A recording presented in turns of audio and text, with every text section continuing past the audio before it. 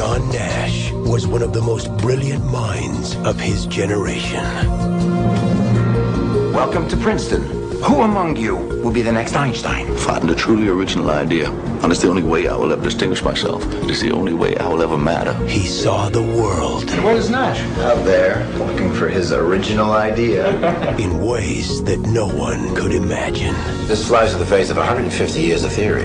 Congratulations, John. It's the achievement of a lifetime. From producer Brian Grazer and director Ron Howard. I'm wondering, Professor Nash, if I can ask you to dinner. You do eat, don't you?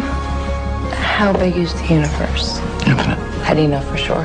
I don't, I just believe it. It's the same with love, I guess. The extraordinary gift What can I do for the Department of Defense? that set him apart. You are the best natural code breaker I have ever seen. You've done your country a great service, son. Would push his mind What is wrong with you? beyond its limits. Somebody! Help me! John, open the door. Talk to me. Tell me what happened. It didn't happen. This is not what I signed on for. I'm not leaving. Stop! You can't reason your way out of this. Why not? Why can't I? I need to believe that something extraordinary is possible.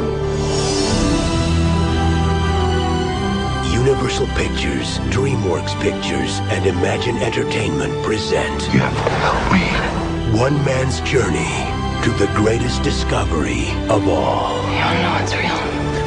This is real. Academy Award winner Russell Crowe, Academy Award nominee Ed Harris, and Jennifer Connelly. Perhaps it is good to have a beautiful mind, but an even greater gift is to discover a beautiful heart. A Beautiful Mind.